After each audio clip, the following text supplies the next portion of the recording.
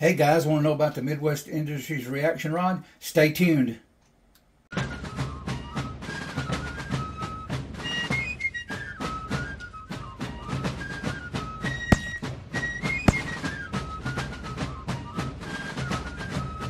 Here we go, guys. We have the Midwest Industries AR-15 reaction rod with a fin, and right here is the fin. Back here we got it squared off for your vise. It's really hefty. It's got some weight into it. Got a little flat right there, and I'll demonstrate. It's made in the USA, good product. I highly recommend it. To me, it's one of the better ones out there. That's just my humble opinion. Here we'll kind of demonstrate it and show you how it works.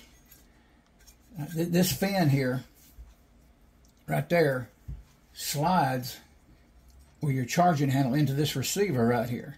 What it does, it gives this receiver some support where it don't twist when you're tightening your barrel nut. So what we'll do is we'll take this Faxon. We have a Faxon barrel here, 16-inch government SOCOM, 1 8 twist. Nice barrel, really nice. Nitride treated on the inside. We'll take and we'll put, got a little button on the barrel right there. We'll take this and slide it in there. Now this will also check your locking lugs in your barrel that was machined in from the factory. It'll tell you if they're clocked properly. And how you do that, you just slide it in. If you'll notice, that fin slides right up there in that charging handle. You drive it home, there it is. And what that does, that keeps this right here when you're tightening the barrel nut. It keeps this receiver from twisting. Most of them don't have a receiver support.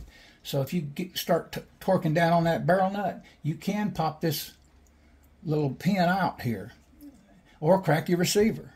So this is really nice.